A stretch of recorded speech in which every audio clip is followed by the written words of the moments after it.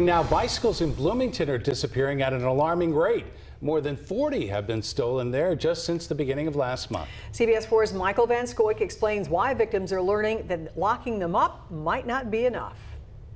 Bicycle shops across Bloomington say bike thefts are a pretty big issue, especially this time of year as students return to campus. BPD reports show at least 31 bikes have disappeared since August 1st. IU police report another 11 missing bikes. It can cost riders hundreds, if not thousands of dollars, depending on the bike. I think it's really unfortunate that somebody's taking bikes. I know it's a big way for people to get around. Matthew Thomas's bike is among those more than 40 stolen bicycles, locked up right outside his apartment and gone in a flash. Between when I left for work and went on that break, so like 2-hour time frame, 3 hours, it was gone. So I was just flabbergasted that it happened in the middle of the day with people around. Now, driving through Bloomington, it's easy to find bikes locked up, some even with multiple locks, others without a single lock, leaving them even more vulnerable to thieves. If it's at all possible to bring it in, it's generally a good idea too.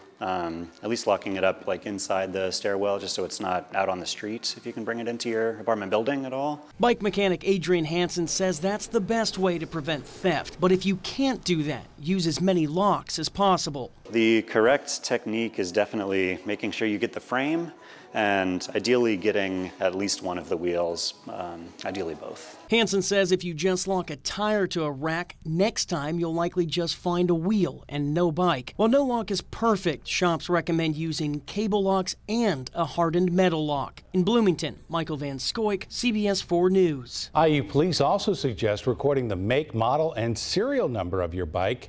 They also say it's important to hold on to receipts in case it gets stolen.